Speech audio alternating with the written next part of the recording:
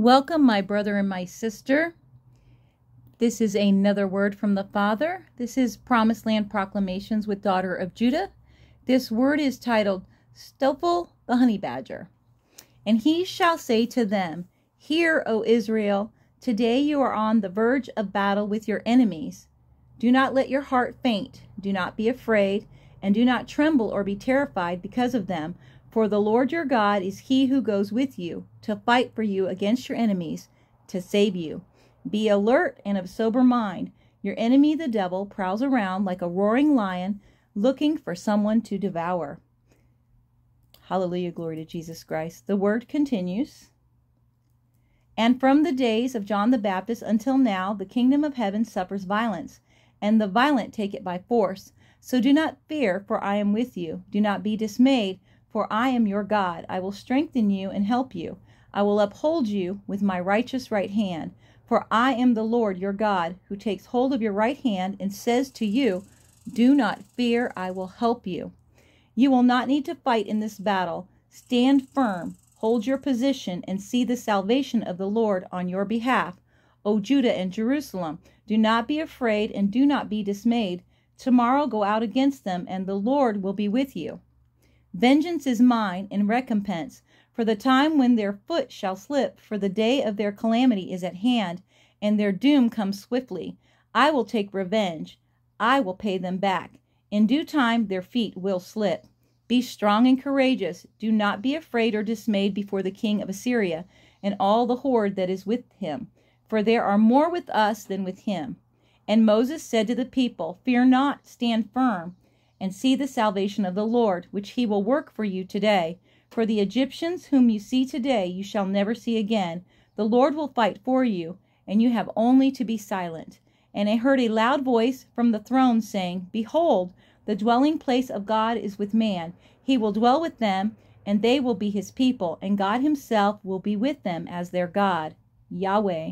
Welcome, my brother and sister. This is another fun word from the Father, and it's titled Stoffel the Honeybadger. And in the description box, there will be a link to the short little clip that the Father used to birth this word. And so the first thing I want to say is that as sons and daughters of the living God, remember the Bible says, seek and you shall find, right? And so we know the Father uses many ways to speak to us. And as he had given me this series titled, Desperados, Dead Ends, and the Diaspora, he began to title the videos. And one of the ways that he titled the videos was he showed me this really short clip. It's a little link to a short video. And it talks about this is a true story about this Stoffel the Honeybadger, who every time the zookeepers put him into a little cage, he would scrap and fight to get out. And so I'm going to leave the link, and you really need to watch it. It's short. It's about a minute long.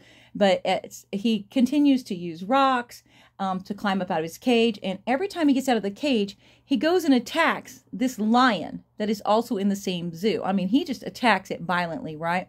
Every single time. So the zookeeper starts to, he gets an idea. He said, I'm going to build a bigger cage. I'm going to lock him up, a little better. Every time this little honey badger gets out and goes and attacks this lion, right?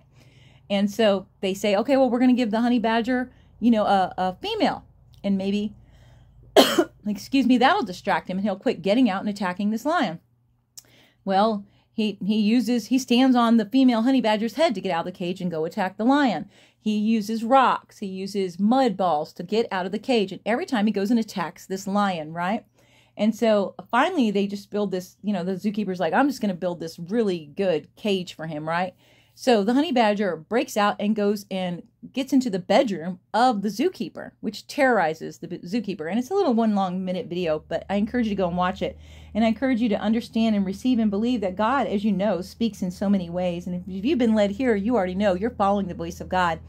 And so it's just so cute because God used this video to speak to his people. And he is saying to us, like Stoffel. And Stoffel, the actual meaning of the name Stoffel is bearing Christ. And so God is asking for us to remember, to be wise and be sober and vigilant. Because remember, our enemy, the devil, prowls around like a roaring lion looking for somebody to devour. And of course, the lion is being attacked in this little clip video that God spoke through. relentlessly, right? By this small creature, this honey badger. I mean, and he just is relentlessly being attacked, right?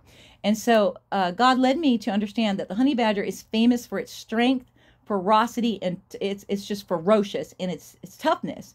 And it is very well known to savagely and fearlessly attack almost any other species when escape is impossible. So when it's been encaged, it will attack any species ferociously.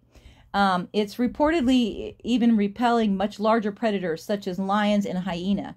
Bee stings, porcupine quills, and animal bites rarely penetrate the skin of a honey badger. So these are just very strong, ferocious, and tough creatures, right? And this particular honey badger was named Stoffel. And he kept attacking this lion. Remember, the Father says that this lion, the lion roars around seeking whom he can devour, and he's our enemy, right? And God says he fights for us.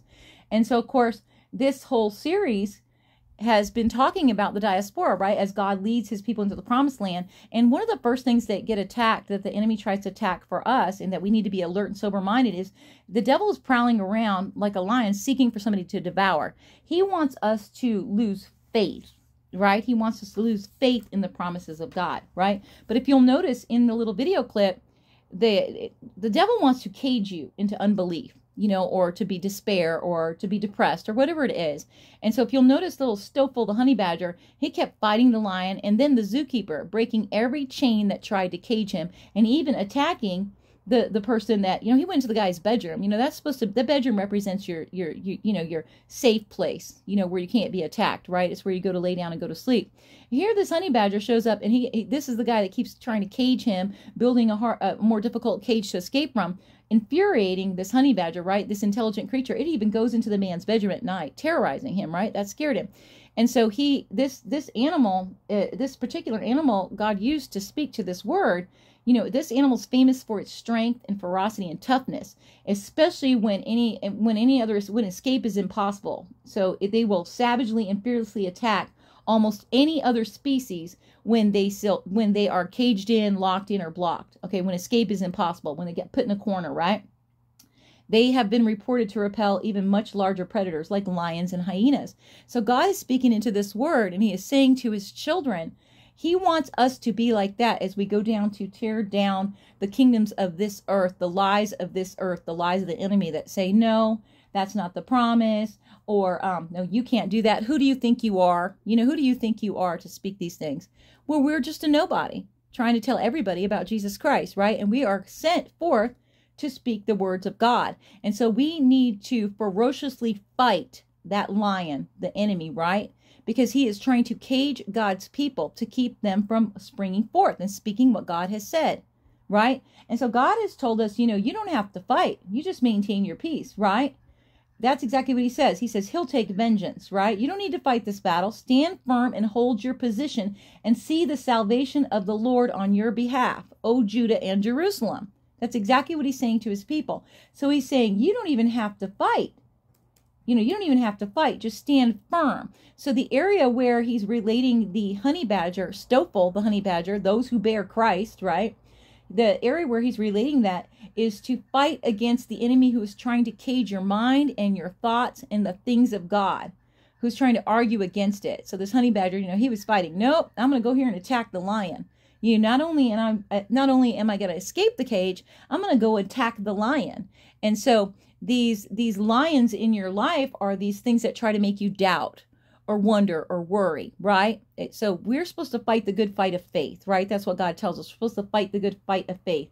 And as God's children rise, because remember, when they say there's a casting away, we say there's a rising up. And from the days of John the Baptist until now, the kingdom of heaven suffers violence, and the violent take it by force. What does that mean? The violent, the powerful. They grab, they pull down strongholds in their own life, in their family lines, the lies of the devil, these wicked curses.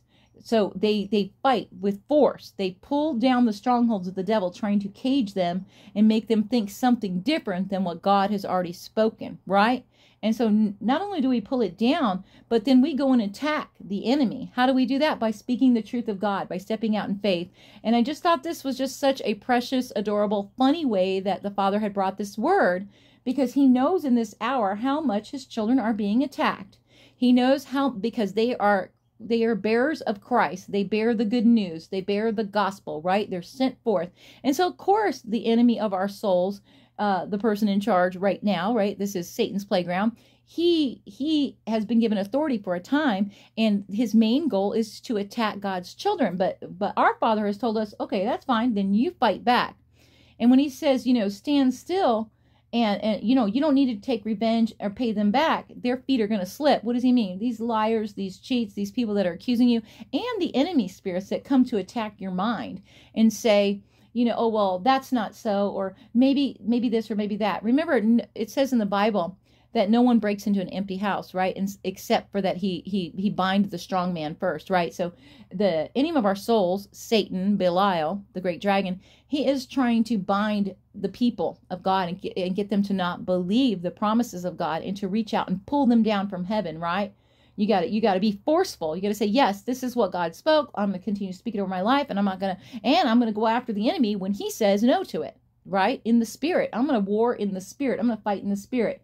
I'm going to, this is not suggesting that you, like this honey badger, violently fight, but it's so cute the way God used this story for his people. Because I had no idea about the honey badgers or even this particular honey badger, but I love that he just kept going and attacking that lion, and that God has told us, the enemy of our soul prowls around like a lion, thank you, Holy Spirit, seeking to whom he may devour.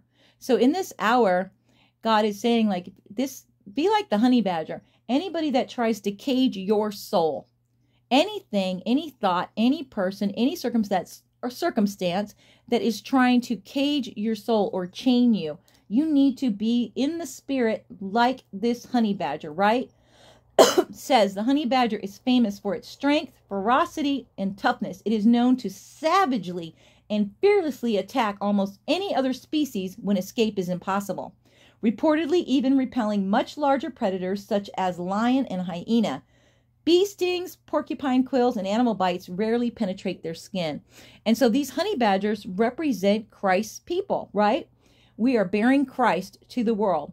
And so God has strengthened us. Remember, it's not by our power or by our might. It is by the Spirit of the living God, right? And in our weakness, he is made strong. And so he wants us to savagely and fearlessly attack anything that is trying to stop us from bringing forth the word of God. And I can speak to this because this particular video series, I think I had to fight about 4 weeks in the spirit. And I am telling you, it was a battle like no other battle. And I have had to fight the devil before, these spiritual attacks, these witchcraft attacks. I've spoken about it before. And it's the enemy of our souls really trying to stop us from coming forth, edifying, encouraging, teaching, preaching, whatever part of the body of Christ you are, whatever gifts you have, whatever God has placed in you. And it could be music, it could be anything. You know the gifts that God has given you. And so this particular video series was something that God had given to me, and I was honestly, brother and sister, I was ready just to lay down. I was like, I don't know, Father, if I can do this. I just don't know if I can do this, because I am being so attacked in so many other areas of my life. And the Bible says, seek ye first the kingdom of God, and all the rest will be added unto you.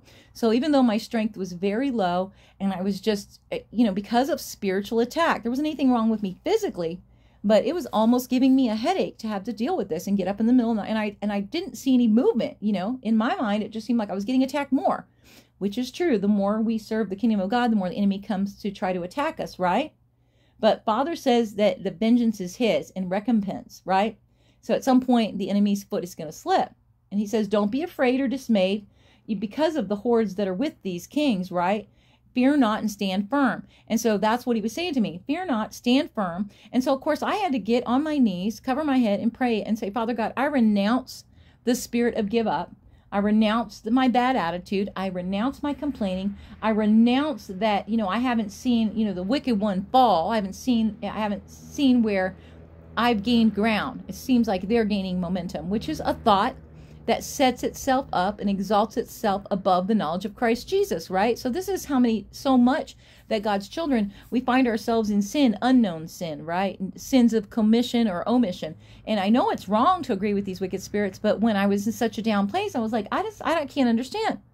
How many videos do I have to bring forth? How many times do I have to speak? What more do you want from me? Thank you, Holy Spirit. The Holy Spirit just reminded me. What more do you want from me? That's what I was saying to God. Can you imagine the nerve, the temerity, the audacity? But of course, when God called me for this, he knew that I would complain and whine. And I usually say it must be because God's given me such a wonderful husband and he's so gentle and sweet. And so I think I take out all my angst and anger on the Holy Spirit, which isn't right. You know, and I was getting aggravated because I had been told this great land shift and all these things were happening and that the season of them. And yet here I was. I felt like I was back at the drawing board. But the Father was like, no. Remember what I told Peter. Simon Peter, Satan desires to sift you, right? Sift you, test you. But do not worry, I have prayed for you. And when you have recovered yourself, go and help your brother and sister. So the Father was saying, wait a minute, you know, this is not just about you being recovered. This is about your brother and sister, that you've got to bring forth these words. And he gave it to me to understand that this is why the enemy was fighting me unbelievably. I mean, you would believe it because you've been fought. That's why you've been led here. You have been fought again and again and again and again and again. And so God is saying to us, he wants us to be like Stoffel, this honey badger that will not allow anyone to cage us. They will not stop us from speaking. We will come forth and speak the truth of Yahweh, whatever he has laid on us our hearts. And if anybody tries to put us in a cage, we'll visit them in their bedroom. And he means in the spirit. These things are spiritual. The spiritual man discerns things by the spirit, right? Not the flesh. You're not to go to somebody's house and attack them. But he means get up at midnight and 3 a.m. and war in the spirit. War in the spirit by the power of the Holy Spirit. So that God will send his angels to minister to you, and he will attack the party that is attacking you. And he will distract them. And we only need to walk by faith, because remember, he says he's going to take vengeance anyways, right? You will not need to fight in this battle. Stand firm. Hold your position and see the salvation of the Lord on your behalf, O Judah and Jerusalem. This is what God says to his people. And so he means, you know, you're not going to have to physically fight, but in the spirit, we always have to war in the spirit, my brother and my sister. And I know that sometimes can just be mind-boggling. Like, well, how come I have to fight all the time? Well, we fight from a position of victory. We don't fight from a position of complaint or defeat. We fight from a position of victory, that we have already won the battle. So we thank God. Thank you, Father God, that I'm being attacked in the spirit, because that means I'm doing exactly what you wanted me to do. Bless me, Father God, in Jesus' mighty name. Strengthen me to continue to fight. Make me like Stoffel the Honeybadger. Make me come after the zookeeper trying to encage me, and after the lion. After that lion, I'm going to attack him. And so we are pulling down strongholds. God's people we are pulling down strongholds just by showing up and doing the work. We're trusting that Jesus Christ will make up the lack. And so we are attacking that enemy that prowls around, the enemy of our souls, like a lion, right? When we come and speak truth, in whatever way that looks like. So, excuse me, that doesn't mean everyone has to come on YouTube and make a video. But whatever God has laid on the hearts of his people, he wants them to do that thing. Whatever it is, whatever they're building, writing, programming, distributing. You know, I have no idea what God has you doing, but you know that there's a great move and shift in the spirit that God is bringing these things forth. Hallelujah, glory to Jesus Christ. And remember, we don't have to fight our battles. He says, do not be afraid, do not tremble, or be terrified. Thank you, Holy Spirit.